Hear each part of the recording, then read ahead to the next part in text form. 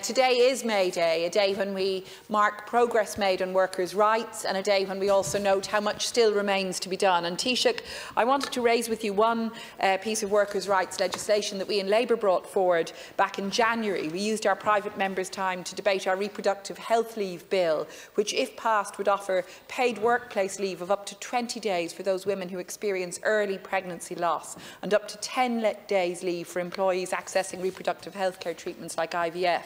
In short, we would provide for leave when it matters most for compassionate workplaces.